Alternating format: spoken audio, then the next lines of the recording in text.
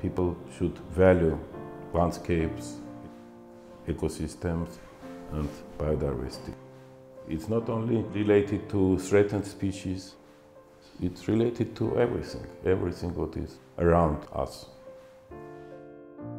So without biodiversity we cannot survive. Without biodiversity we as humans cannot survive in this planet. Actually, children understand this quite well, but then when they become elder, they forget about it.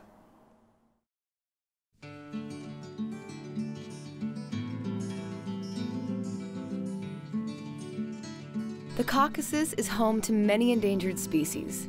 One of them is the Caucasian leopard. Today, there are less than 40 of them left in the wild. Together with small mountain villages, the WWF is promoting ecotourism in an attempt to save Europe's last wilderness. We're always up for an adventure, so we packed our mountain bikes and traveled to Armenia, a small country in the middle of the Caucasus.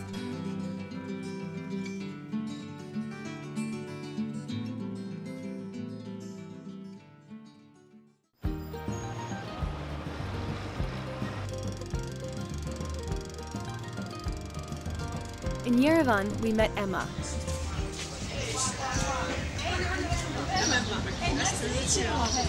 As a volunteer for the WWF, she knows her way around the national parks. Guided by local rangers, we wanted to discover Europe's last true wilderness and maybe find some trails for mountain biking along the way.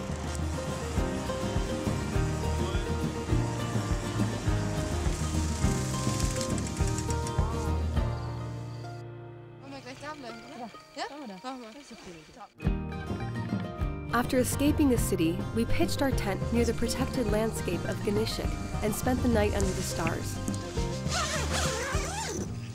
The next morning, we met Emma and Alec, a ranger of the WWF. He knows these mountains like the back of his hand, so we asked him to show us around.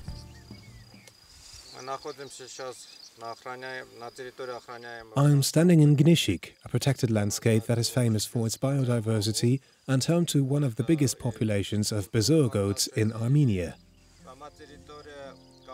The protected landscape here is also an important corridor for the Caucasian leopard, which relies on a healthy population of bezoar goats in this area. Gnishik is located around the Norovank monastery, one of Armenia's best-known tourist attractions. The protected area here is community managed and tourism is a major source of income. At the same time, it is an important breeding ground for bezoar goats, so tourism has to be regulated. We want tourists to be able to enjoy nature without disturbing the wildlife.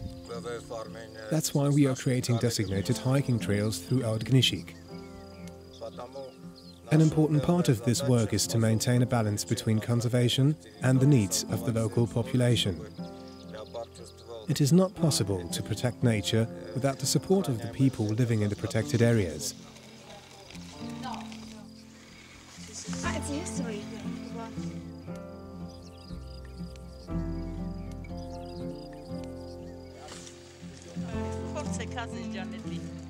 Exploring the protected landscape with Alec made us eager to learn more about conservation in the Caucasus, so we arranged a meeting with the director and project leader of the WWF.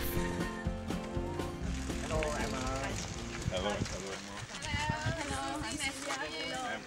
We recently started a project on the establishment of new national park in this area. This area is very important for us because it's a hotspot for biodiversity. Here you can find globally nationally threatened species like Caucasian leopard, Armenian mouflon, bezoar goat, brown bears and many other species. Actually, we have very few Caucasian leopards left in the country, and recently we found 4 or 5 leopards in the southern part in this region. This is very important because before it we couldn't find them. If Armenia or Caucasus is a part of Europe, we can consider that this is the last biggest cat of Europe.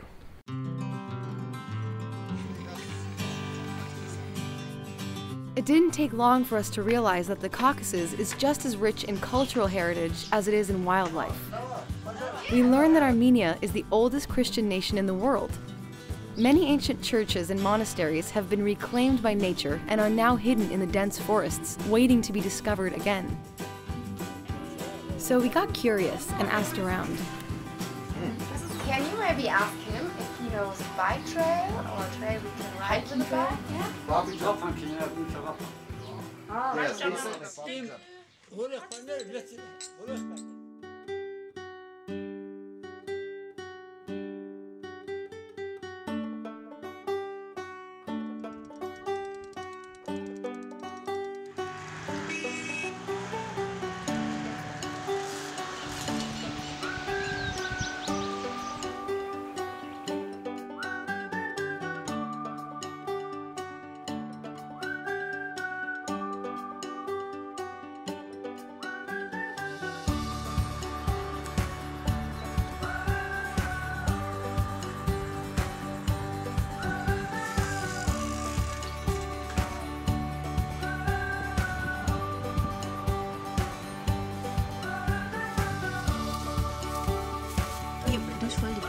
Ja, ich finde den mega schön.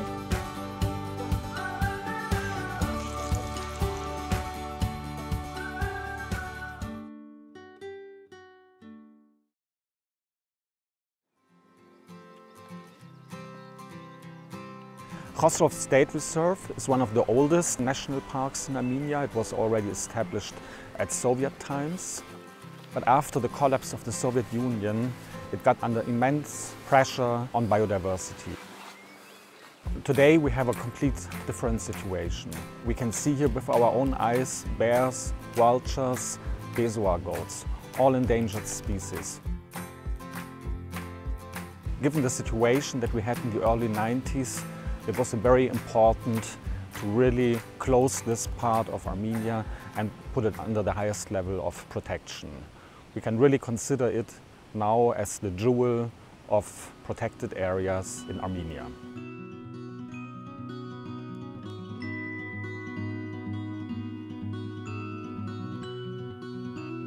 Apart from the incredible landscapes and the stunning wildlife, one of Armenia's biggest treasures is the hospitality of its people.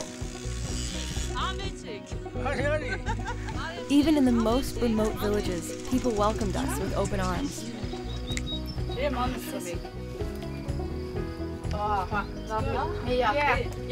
After traveling through the protected areas of Armenia, we had a much better understanding of what environmental protection truly means for the people of the Caucasus.